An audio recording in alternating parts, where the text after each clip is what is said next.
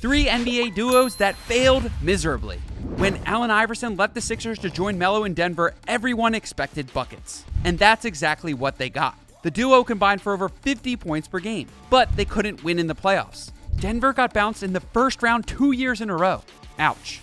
Shaq was coming off an all-star year in Phoenix when he joined King James in 2009. The pair produced some epic highlights and had the best record in the NBA. But in the playoffs, they crumbled, losing in the semifinals 4-2 to Boston. The very next season, old man Shaq joined the Celtics, while LeBron took his talents to Miami. In this fall, I'm going to take my talents to Miami Heat. Tracy McGrady and Ming should have dominated the NBA.